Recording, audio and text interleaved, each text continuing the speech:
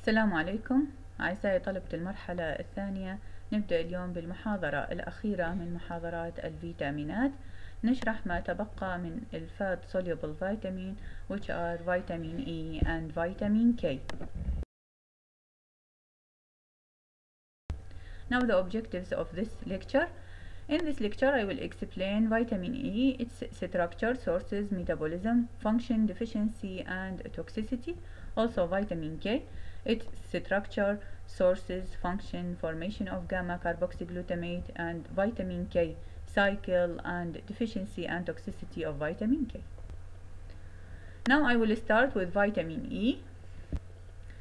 Vitamin E, also called tocopherol, it is a mixture of several related compounds known as tocopherol. A group of compound اللي هي alpha, beta, gamma, delta tocopherols. The most potent one هو الألفا tocopherol.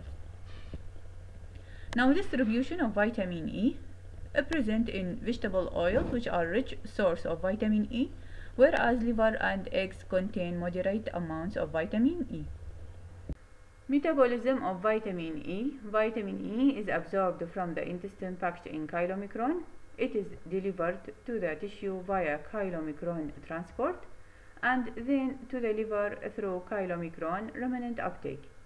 The liver can export vitamin E in very low density lipoprotein. Then vitamin E بعد ما يسوي له absorption packaged in chylomicron, carried by chylomicron and transport to tissue, and then to the liver through chylomicron remnant uptake. ومن الليفر إلى ال other tissue can be exported by very low density lipoprotein. Due to its lipophilic nature, vitamin E accumulate in cellular membranes, fat deposit and other circulating lipoprotein.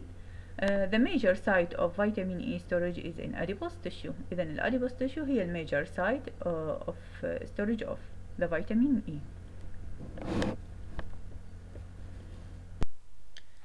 Now function of vitamin E. The major function of vitamin E is to act as a natural antioxidant by scavenging free radicals and molecular oxygen. In particular, vitamin E is important for preventing peroxidation of the polyunsaturated membrane fatty acid. إذن the main function هو it acts as antioxidant.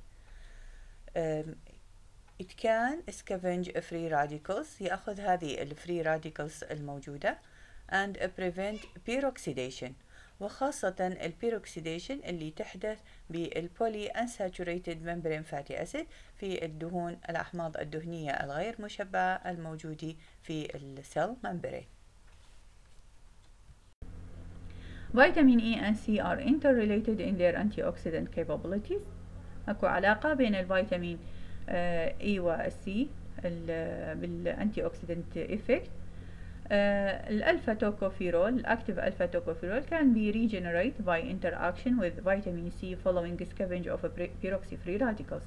عندنا التوكوفيرول الألفا توكوفيرول من ياخذ الإلكترون أو عفوا من يعطي الإلكترون إلى الفري radicals بعد after scavenge of peroxy free radicals راح يتحول إلى inactive form. حتى يرجع يصير active form يحتاج لوجود الفيتامين C.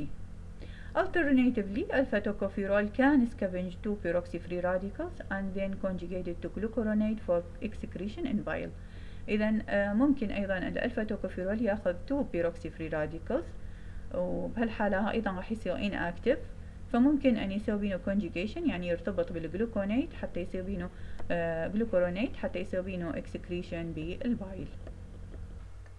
This picture show how vitamin E act as antioxidant.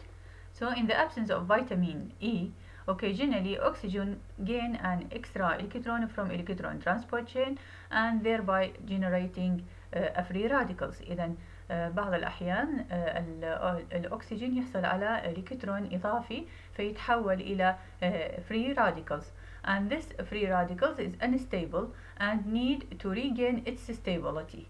The free radicals attack the nearby molecule such as lipid or protein and steal an electron from it. إذا حتى يرجع إلى الاستابيليتي ياخذ الإلكترون من النيرباي molecule and left with an unpaired electron، ويترك هذه الموليكيول with unpaired electron يحولها بهالحالة هاي إلى الفري radicals.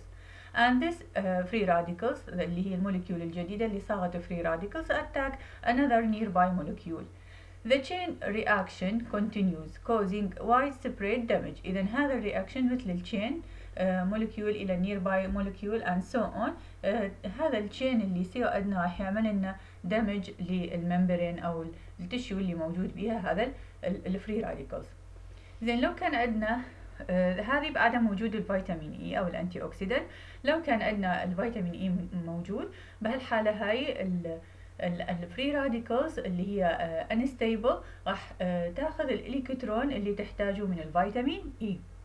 فبهالحالة هاي ترجع إلى الاستابيليتي مالتها، والفيتامين اي يتحول إلى inactive فيتامين اي. حتى يرجع regain its activity يحتاج لوجود الفيتامين سي. إذا الفيتامين سي يرجع الفيتامين اي إلى الأكتيف فورم.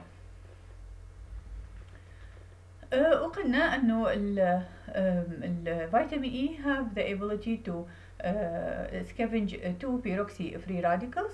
بعدها ممكن أن يصير بينه conjugation مع الجلوكورونات and excreted in bile. Now, clinical significances of vitamin E deficiency. No major disease states have been found to be associated with vitamin E deficiency due to adequate level in diet. فما أكو فقط disease معين ينتج من نقص فيتامين E. ليش؟ لأنه متوفر بالدايت. Since vitamin E is absorbed from the intestine in chylomicrons and any fat malabsorption disease can lead to deficiency in vitamin E.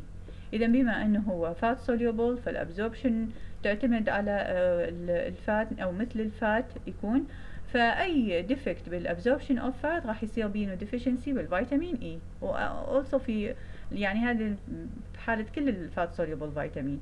أي malabsorption disease ممكن أن يعمل لنا deficiency أو fat malabsorption disease can be lead to deficiency of these vitamin أو fat soluble vitamin. Also prolonged parenteral nutrition can lead to deficiency of vitamin E. إذا prolonged use of parenteral nutrition أيضا تعمل deficiency بالفيتامين E. Increased intake of vitamin E is recommended in premature infants fed formula that are low in vitamin E, as well as in person consuming diet high in polyunsaturated fatty acid. إذا بالأشخاص اللي يتناولون الفات بكميات كبيرة وبالفيد مال أو الفيد فورمولا من of the premature infants نضيف الفيتامين E. ليش بالأشخاص اللي يتناولون high amount of polyunsaturated fatty acid؟ ليش؟ لأنه polyunsaturated fatty acid tend to form free radicals upon exposure to oxygen. ممكن أن تتحول إلى الفري radicals لما تتعرض إلى الأكسجين and this may lead to increased risk of certain cancer. Now toxicity of vitamin E. Vitamin E is the least toxic of fat soluble vitamins. أقل سمية من كل أنواع الفات soluble vitamin. Now we have vitamin K. Vitamin K exists naturally as vitamin K1 اللي نسمينه أيضا الفايلوكوينون which is present in green vegetables, and vitamin K2 minoquinone produced by intestinal bacteria, and we have vitamin K3 which is synthetic form اللي نسمينه minadione. This is the structure of vitamin K1 and vitamin K2, and this is a structure of vitamin K3. طبعا السينثيتيك vitamin K3 اللي هو المينادايون هو water soluble vitamin. Now sources of vitamin K. Significant sources of vitamin K. First, bacterial synthesis in the digestive tract, liver, leafy green vegetables, and milk. Function of vitamin K. First of all, a cofactor of liver microsomal carboxylase enzyme, which carboxylate glutamate residue to gamma carboxyglutamate during the synthesis of prothrombin and coagulation factor 7, 9, and 10. Carboxylated glutamate chelates calcium ions permitting the binding of blood clotting proteins to the membrane. إذا نحتاجه ككوفاكتور للكربوكسيليز enzyme. This carboxylase enzyme will carboxylate the glutamate residue بيحولها إلى الجاما كاربوكسي جلوتاميت. هذه موجودة بالclotting factor اللي أدنى البروثرومبين وأدنى الفاكتور 7 و9 و10. هذا الكاربوكسيليشن اللي يصير بالجلوتاميت يعمل لنا كيليشن للكالسيوم permitting the binding of blood clotting to the membrane. blood clotting protein to the membrane يعني يعمل كيليشن للكالسيوم ويسمح لارتباط blood clotting factor أو بروتين إلى الممبرين. Also vitamin K is important for synthesis of bone and other calcium binding protein. For example, أدنى number of other protein undergo the same vitamin K dependent carboxylation of glutamate to gamma carboxyglutamate. Example أدنى osteocalcine and matrix GLA protein that present in bone and nephrocalcine which is present in kidney. إذا osteocalcine والmatrix GLA protein and nephrocalcine are example of protein that need for vitamin K in order to carboxylate the glutamate residue and formation of gamma carboxyglutamate. Formation of gamma carboxyglutamate.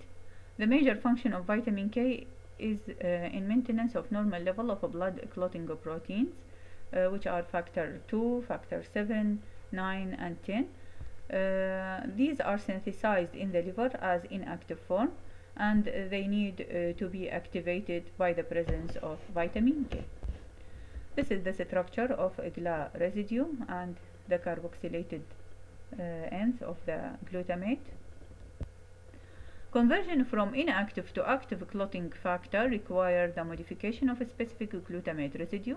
This modification is a carboxylation and the enzyme responsible for this carboxylation اللي هو الكربوكسيليز enzyme need for vitamin K as a cofactor. The resultant modified glutamate residue are gamma carboxyglutamate. إذا من يصير عندنا الكربوكسيليشن تتحول الجلوتاميت إلى gamma carboxyglutamate. The presence of a GLA residue allow protein to chelate calcium ion وبهالحالة هاي تسمح له بتعمل كيليشن للكالسيوم و bind to the calcium. This process is most clearly understood in for factor 2 also called pre-prothrombin. The prothrombin is modified pre-prothrombin. The GLA residue are effective calcium ion chelator. Upon chelation of calcium, a prothrombin interact with phospholipids in membrane and proteolyze to thrombin through the action of activated factor 10. Vitamin K cycle.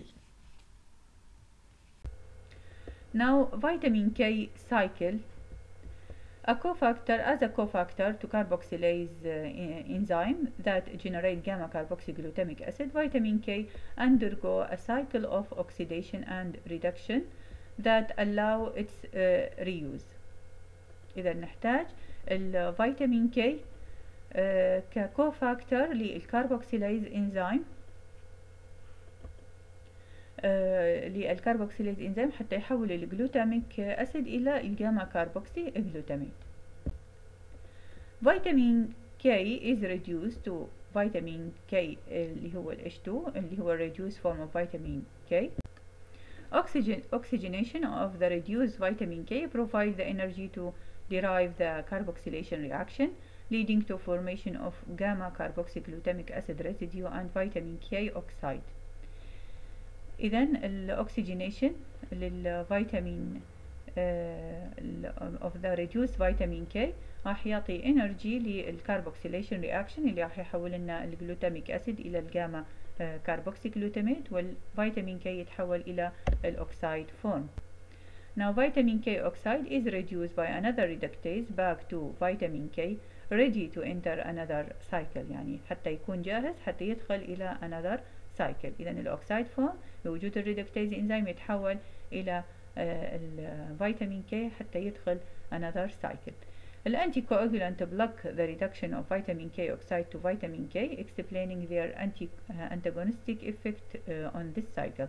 إذا عندنا الانتيكواجولانت مثل الوارفارين راح يعمل بلوك للرياكشن اللي ينهبت ريدكتيز انزيم.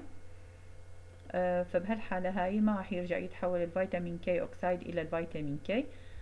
فهذا يشرح او يبين عشان تشتغل الانتي كواجولانت. اذا تعمل deficiency او cut this cycle فما راح يصير عندنا active فيتامين كي او فيتامين كي ما يتحول الى الريديوز والريديوز الى الاوكسايد ونحصل على الانرجي. تعمل cut بهذه السايكل.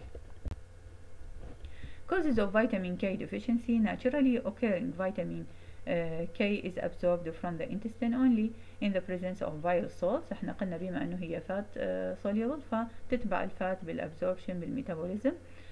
And other lipid يعني هي مثل تحتاج الى البايل salt to be absorbed and to be carried by chylomicron, and therefore fat malabsorptive disease can result to vitamin K deficiency. عندنا example of these disease: pancreatic disease, biliary disease, intestinal mucosal atrophy, and any cause of steatorrhea.